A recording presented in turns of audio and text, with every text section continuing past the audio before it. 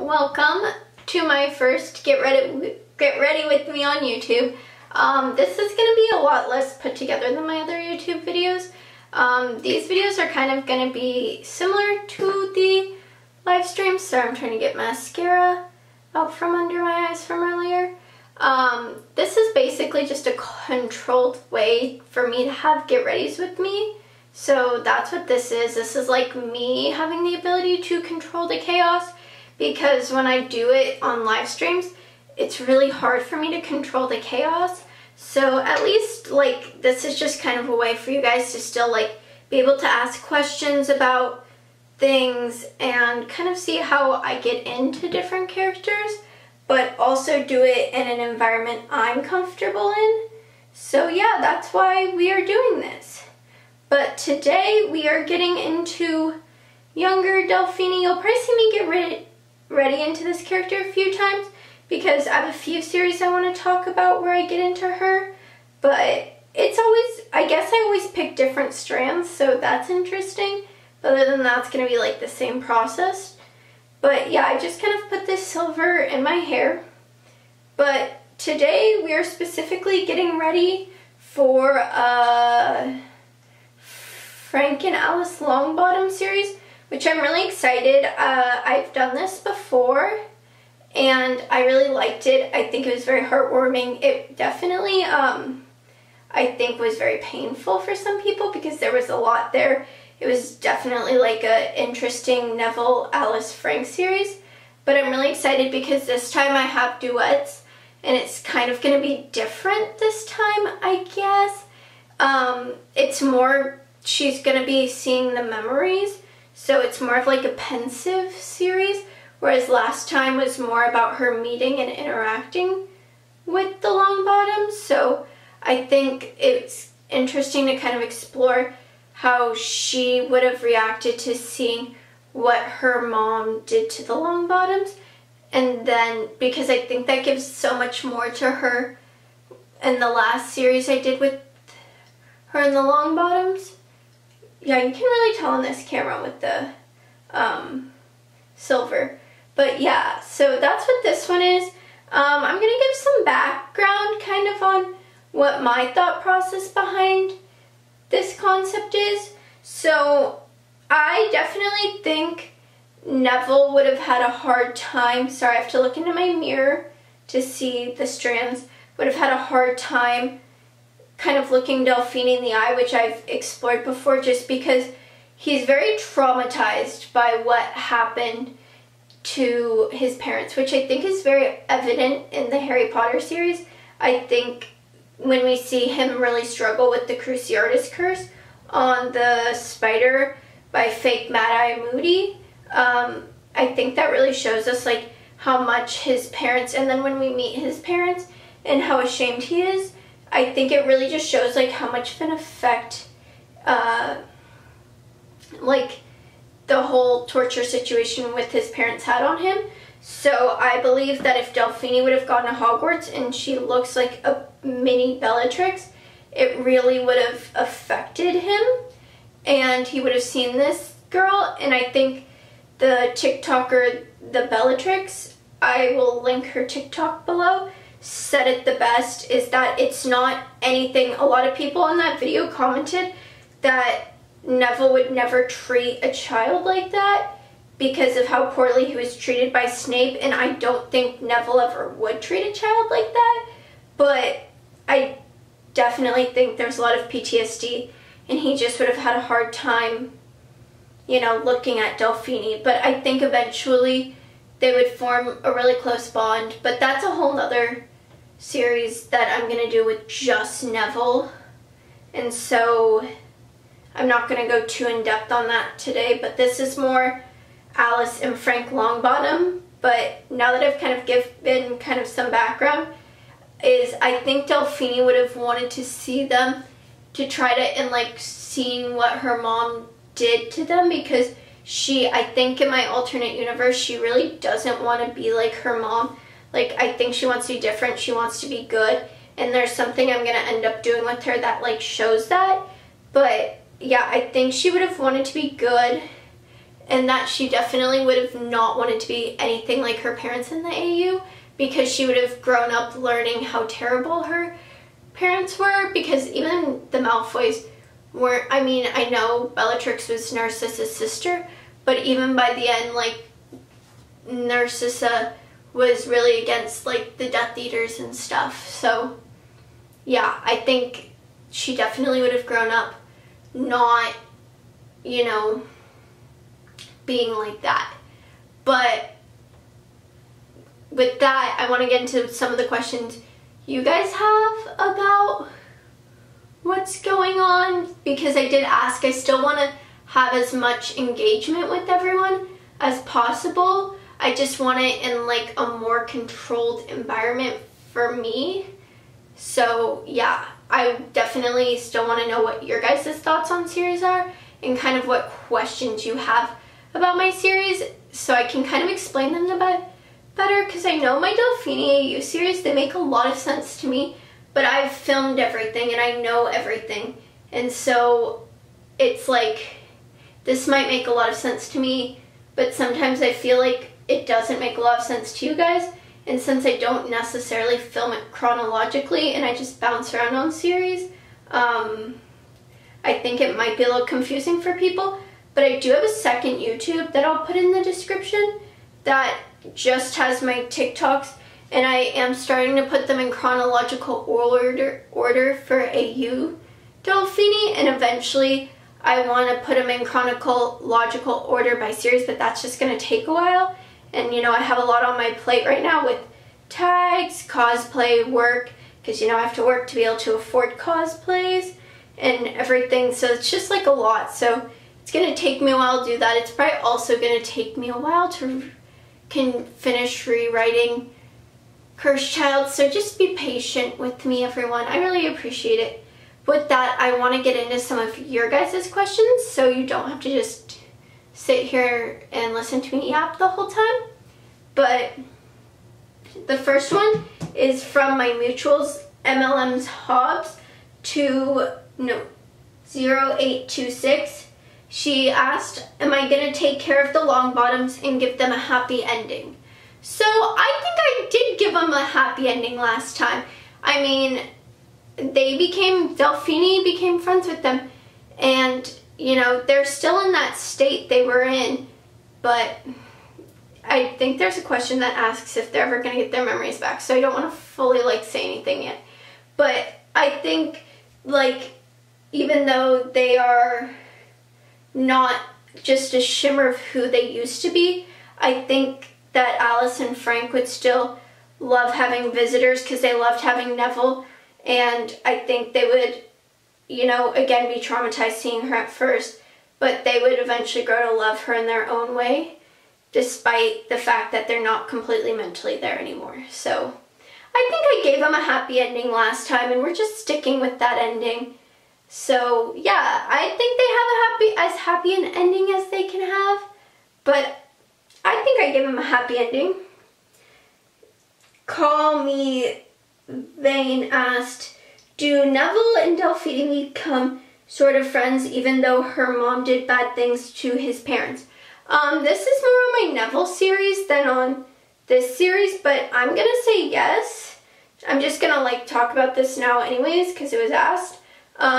Yeah, I think once Neville I think Neville eventually figures out that Delphini and him are very similar, because they're both expected to be like their parents. I mean, whether it's good or, like in Neville's case, he's expected to do great things because of who his parents are, and Delphini's expected to do terrible things. And I think Neville will like sees it in her, that like she has all this pressure on her and everyone expects her to be a certain way. And so I think Neville like really grows to love Delphini, in my opinion, in my AU. I just think that's who Neville is. Like, I think Neville would have a hard time at first because she does look so much like her mom, but I think him and Harry would kind of be like a mentor in sorts, in like different ways to Delphini. I think Delphini would definitely talk about like her emotional trauma to Neville more than she would to Harry. I think Harry would be a mentor to her in like different ways, but I think she would definitely talk to like, I have a series I want to do on that, but I definitely think like she would talk to Neville about all her emotional stuff and like all of her problems. So yeah, I think that's like an interesting thing to explore, and there's definitely going to be, even if this is the last series with specifically Frank and Alice, there's going to be more with Neville. So yeah. When will my next live be? Okay, so you guys know I'm doing this because, you know, there's just a lot that's asked of me in lives, and like, I love lives, but also they're quite stressful for me. So yeah, that's why I think this is a good compromise for everyone, is you still get to do get readies with me and have some interaction. But yeah, I think this, and see my process. But I definitely think that like this was a good compromise for everyone. But my next live, well, I had my most recent live was actually this morning, and that's because I hit 10K. But I've decided the next milestone I will live at is 15K. So if you guys really want to live, get me to 15K on TikTok, guys.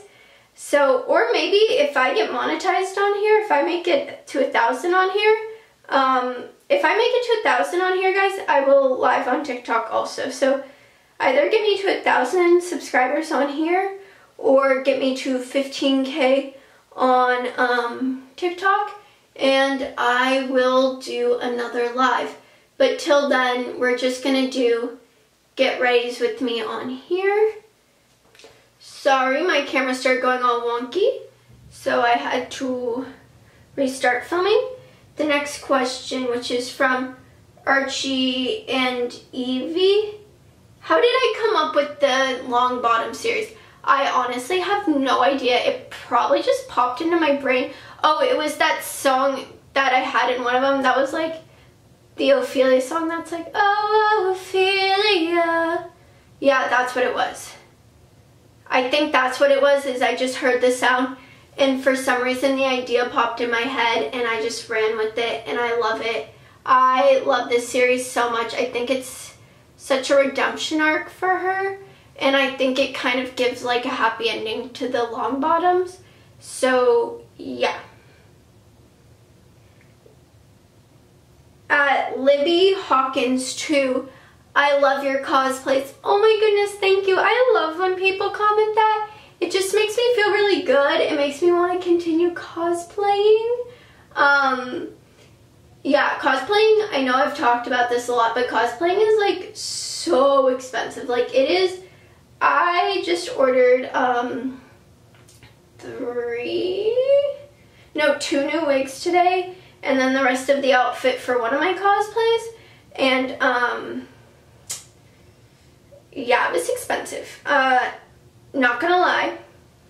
And that was like, okay, well, I have no money, and so yeah, cosplaying is ridiculously expensive, so to get comments that are like really nice kind of makes it worth it. Also, if you ever want to support me, I have an Amazon wishlist and a Ko-Fi. I'll link both in the description box. There's no pressure, but if you can support my cosplays, it really helps. Because yeah, cosplaying is ridiculously expensive. Even the tube for this, which I probably use about a tube every 2 weeks doing Delphini with this stuff, it cost me 10 bucks, but like that adds up very quickly. Like you buy 5 of them and that's $50. So yeah, if you want to like help me continue creating Delphini content, or just like content at all, if you can support my Ko-Fi and my Amazon wishlist, I would super appreciate that. So yeah, thank you for all your kind words, guys. It really helps like keep me motivated. But if you really want to like even go above and beyond, like I appreciate all of your supportive words. Like I appreciate everything. I appreciate everyone who's subscribed over here. Like, honestly, it means the world. I never imagined to hit 10K, and the fact I hit 10K yesterday, and I'm already at 10,300 followers, and that absolutely blows my mind that that many people want to see my content. But yeah, so if you ever feel like you want to do even more to support my channel, no pressure, but those are in my description box. Maddie Do 36 asks, will Alice and Frank get their memories back? As much as I'm a person who's like, screw Cursed Child, and like Cursed Child's not canon, I don't really mess with the rest of canon, so no. They will not. I do not believe there's anything that can be done about Alice and Frank Longbottom's memories. I think they're just gone personally. So I do not think that they will get their memories back or become restored. Like, I'm not gonna, that just seems kind of cheesy to do to me. I don't think it's something that's gonna happen. But I think Delphini, like, visiting them, like, helps. And if anything, it mildly atones, I guess, for what her mother did. And, you know, there's just like some happy ending with that, but I think it would be a little cheesy to give them their memories back. I don't think that's gonna happen. And then my last question is Huna44.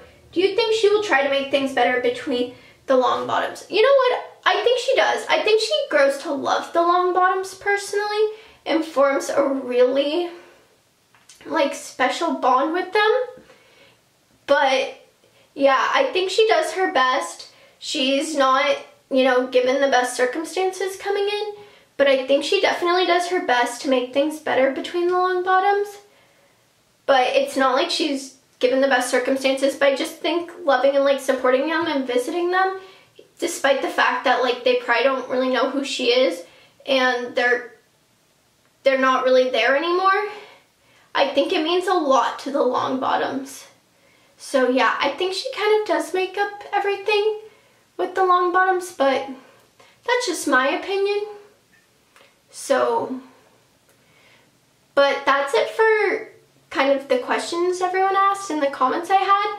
I'll come back when this is done because you guys don't need to watch me finish just, you know, putting silver in my hair, because this is such a painstaking process if you can't tell. But yeah, I will come back when this is done and I will show you the makeup and kind of talk about the makeup I do, and then that's it for this series.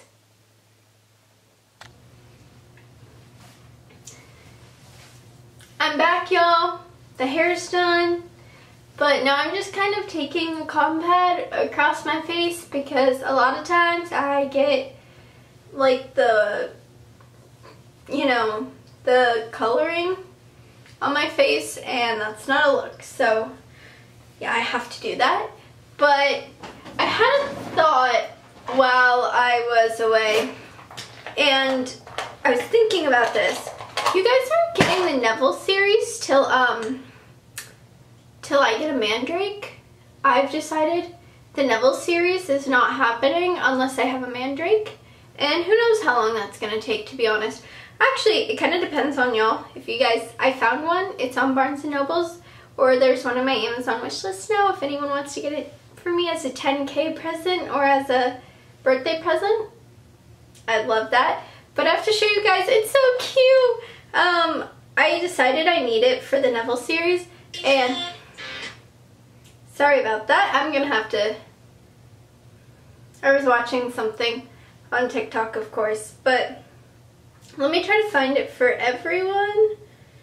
Nope. Just had it up. Oh, it's this thing. Look at it. It's a mandrake. I really want it. I want it for my Neville series so bad. Because, like, Neville's the herbology teacher. And just imagine, like, Delphini carrying a little mandrake into Neville's class. How cute would that be? So, yeah, you guys aren't getting Neville till I get a mandrake. So, and currently most of my paycheck is going to this tag I am working on that I can't tell you all about, and I have to get outfits for that. The wigs for that are just wigs I have for other characters, luckily. But yeah, you guys are not going to be getting the Neville series, I think, for a bit then, because like I will not be able to buy the Mandrake for a bit, because after that I have something like special kind of coming for Halloween. October is going to be different. I'm not going to do my normal cosplays for Halloween. Halloween's going to be like all horror cosplays, so the month of let's be honest, October is Halloween. Like the entire month of October is just Halloween. But you guys will not be getting my normal cosplays for the month of October. You guys are going to be getting horror cosplays, so the only one I think I'm including still in there is I might give you regular Cursed Child Delphini, and I might give you, well, I'm for sure giving you Augury Delphini will be in there, and I just used the wrong colors on my blush palette, whatever. Y'all are gonna get, at the very least, Augury Delphini, but that's probably the only Delphini you're gonna get. So unless I have stuff I have to post for tags in that month, you guys really aren't getting too much in the way of like my normal content. But I do have at least 3 new cosplays for it, and then you're getting a different Renesmee version, so I have to save up for that too. So yeah, you guys probably won't get Neville for a while unless you guys want to help me get the Mandrake. I'll make that my new Ko-Fi goal down below, is the Mandrake. But yeah, I have some really fun stuff coming for October. I'm sorry, this makeup's really boring. It's actually almost done because it's so minimal with like young Delphini, so we're almost done. But yeah, you probably won't get Neville for a bit just because I do really want to do that. And yeah, that's kind of what's coming up. This is like the makeup for young Delphini. It's really not that interesting. I try to keep it really natural since she has to look super young. So I really don't do anything to her. I don't do the eyebrows. I do like pretty much nothing for young Delphini, unlike all my other cosplays where there's so much makeup. But yeah, this is basically it. This is how I get ready for young Delphini, and I'm excited for this AU and for you guys to see it. But if you want to support my channel, remember the links are down below. Also, please support my mutuals. I love every single one of them. So I'd really appreciate it if you could support all of them. And thank you all for being here and supporting my channel.